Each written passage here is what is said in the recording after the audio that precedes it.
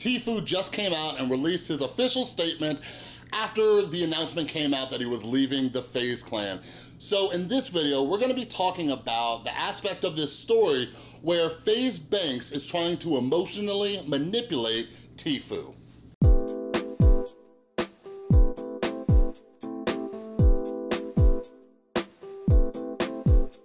What is up, everybody? This is Chris from The Rewired Soul, where we talk about the problem, but focus on the solution. And if you're new to my channel, what I like to do is take different stories that are going on YouTube or Twitch, or just in pop culture in general, and trying to see what lessons we can learn from them. So if you're into that stuff, make sure you subscribe and ring that notification bell. And real quick announcement, I have recorded episode 4 of the podcast, and it is going to be going live on all the different streaming services very soon, just waiting for my submission to get approved and all that jazz. Right now they are actually up in streaming format on the YouTube channel if you want to check them out. But anyways, make sure you're following me on Instagram and Twitter at The Rewired Soul so you can stay up to date once the stream, not the stream, but the podcast gets launched, all right?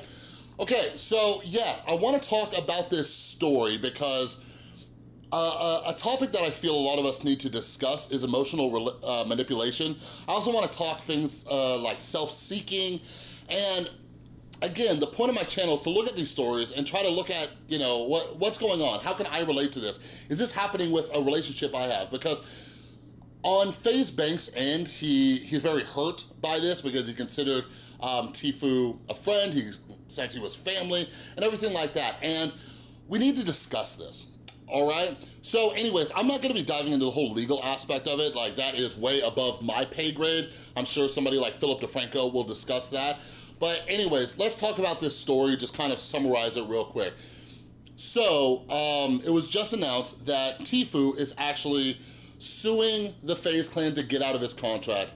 The contract talks about how, you know, there are stipulations in there, like FaZe Clan can get 80% and he gets 20%. There's some things about brand deals and everything like that. And it was a 3-year contract, all right? And to my understanding, I believe Tfue has been under that contract for about a year or so, okay? So he's suing them. Now, there was other things in that contract, things like, you know, the FaZe Clan was promoting like underage drinking and gambling and doing like stunts that, you know, hurt him and everything like that. But anyways, Tfue in his statement apologized to FaZe Banks and the FaZe Clan because he wanted the lawyer to not add that stuff in there. So he did apologize for that. But anyways, not long after that, FaZe Banks made a lot of mistakes. He is very emotionally driven, and in situations like this, I talked about this in my last video, like, you gotta chill out. Like, once lawyers are getting involved in everything, you need to zip it. But he immediately went on Drama Alert with Keemstar. He did an interview there, and then he released a video on his own channel titled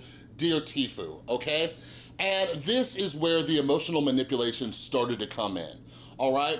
So, again, I get it. I understand why FaZe Banks is upset, why he's hurt by this. But one of the issues that a lot of us struggle with is having relationships that are transactional, all right? And self-seeking. So many of us, we follow this delusion that we are nice, we are good people, we're doing things for other people, right? And in FaZe Banks' mind, and it's something that he said in his video, is that he gave this kid Tfue a chance, right? So, and it's true, it's very true. And maybe that's why Tfue stayed with him as long as they did, right? But one of the things that we have to ask ourselves, like, when I'm looking at this situation, is like, how long do we owe somebody for helping us, okay? Like, there's no like strict guideline of how long do we owe somebody, right? Like, the way this is being portrayed is that it's like a life debt, okay? Now, Banks has brought up the fact that Tfue didn't communicate this with him and everything like that. In my opinion, and I talked about this a little bit in my last video just about esports and contracts and players getting screwed, or even like YouTubers and influencers getting screwed and everything like that. Like, listen, this might have been Tfue's only course of action, and he might have been advised by his lawyers, or Banks mentions that his family might be involved and things like that. But here's the thing, like, seeing FaZe Banks pop off on Twitter even more, what I don't think, or it's probably just something FaZe Banks doesn't want to bring up, is that Tfue was locked into a 3-year contract, okay? 3 years. 3 years, and obviously this kid hit his stride.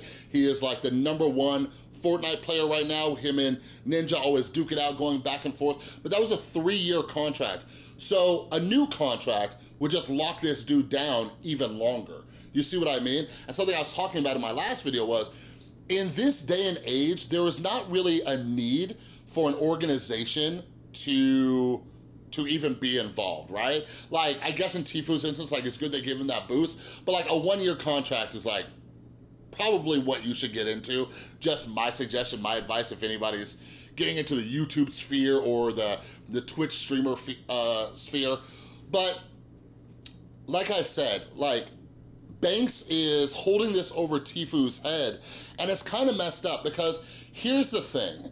Like, I want you to ask yourself this. Like, imagine that you were having a hard time in your life, and your friend hooked you up with a job, okay? Your friend hooked you up with a job. You took that job, you were forever grateful, you thank them, you thank them, you thank them. You go to that job, you do your best at that job, you don't make your friend look stupid, all right? You just kill it at that job, okay? And then after you're at that job for a year, you finally just up and leave for a better job, all right? Like, does your friend have the right to get mad at you, okay? Like, how long were you supposed to stick around? Like, how long was that favor good for? You see what I mean? Like, this is something that happens in abusive relationships as well. Like, I'm not saying FaZe Banks was abusing him, but just to give you guys some more context of what you might be dealing with, this happens a lot in relationships. This is often why people feel trapped in relationships, because there's this kind of like power dynamic and the other person is holding stuff over their head. So say, for example, there is a man who dates a woman and it is an abusive relationship, right? But she is a stay-at-home mom, takes care of the kids, and he works, he pays the bills, he puts food on the table, he pays, you know, for the cars, and whatever it is, right? And she can't leave, she can't do anything, because he keeps saying how much he takes care of her, and she owes him, right? This is what we call being held as an emotional hostage. Somebody is playing with your emotions and using that as leverage to make you feel bad about the situation. Now, in the situation with Tfue and FaZe Banks, like, this is like a business thing. You see what I mean? And this is one of the reasons why they say, like, don't like mix like business with friendship and everything like that. But I really want you guys to think about this, because this is something that's been on my mind. Like, I've had people help me out, okay? Like, 7 years ago, when I was first getting clean and sober, I've had people who helped me out immensely. And like, since then, I've had people who have relapsed, people who have just stopped being the person that they used to be. And I've had people try to hold that over my head, and I have to set up boundaries with them and say, yo, like, I appreciate everything that you've done for me, but this relationship isn't working anymore. And I have to do that.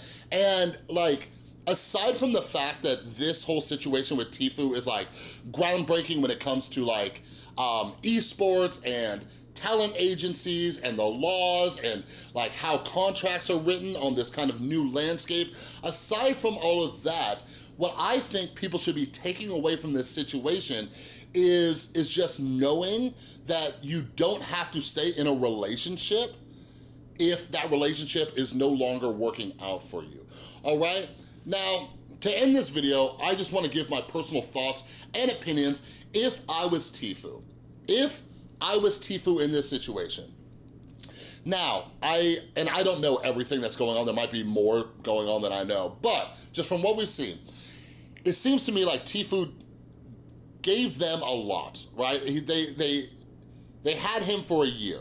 He represented FaZe Clan, okay? And it is undeniable that until he signed up with FaZe, he was relatively unknown, all right? FaZe Banks talks about that in his interview with Keemstar and then in his own video and everything. Now, there might be some other things going on. I think Cloaksy mentioned that, you know, Tfue was having a problem with management and everything like that, but in a perfect world, Tfue would have gone up to Banks and said, hey man, I appreciate everything that you've done, but I have to get a lawyer involved so I can get out of this contract. Like, I no longer want to be part of this organization. Like, just on like, kind of like a friend level, like, I think that would have been cool, but there are many things that we don't know about this situation. You know what I mean? And it's one of those things too, like, have you ever just like had to bounce out of a situation because you knew if you tried to have a conversation with them, they would somehow figure out a way to manipulate you into not leaving that situation, right? Like, maybe even it was even a party, right? Like, you just left the party. Because if you went and told the people at the party that you were leaving, they were going to like peer pressure you and talk you into staying. So you're like, listen, I can't even have that conversation because I know I will get pressured into staying, so I just gotta bounce. You see what I mean? So in this overall story, I want you guys to understand that, like, sometimes you gotta make rough decisions, and sometimes taking care of yourself is going to hurt other people's feelings. Like, I hope once all the dust settles with this thing, like, Tfue and Banks can still be friends and all that, but I also hope Banks understands that Tfue does not owe him for the rest of his life just because FaZe gave him a chance. You know what I mean? I think FaZe Banks would do really well by seeing how Gary Vaynerchuk runs his business. Like, Gary V is excited for his employees to move on to bigger and better things. He helps them, like, he will help them find a better job. Like, if there's something that they want to pursue, he will link them up with his connections. You know what I mean? But, like, I just don't like when relationships are transactional. Like FaZe Banks was like rattling off all the things he's done for Tfue, and it's like, all right, dude, we get it. Like, are you gonna hold that over his head forever, you know? But anyways, let me know your thoughts on this. Let me know if you can relate to any of the situations I talked about where somebody's trying to keep you in a relationship that you're not comfortable in anymore and you've had to do something to leave, right? But anyways, that's all I got for this video. If you like this video, please give it a thumbs up. If you're new, make sure you subscribe and ring that notification bell. And a huge, huge thank you to everybody supporting the channel over on Patreon. You are all amazing. And if you would like to become a patron, help support what I'm doing here and get your name in the credits and get involved in our monthly Q&A and all that good stuff, click or tap right there. All right? Thanks again so much for watching. I'll see you next time.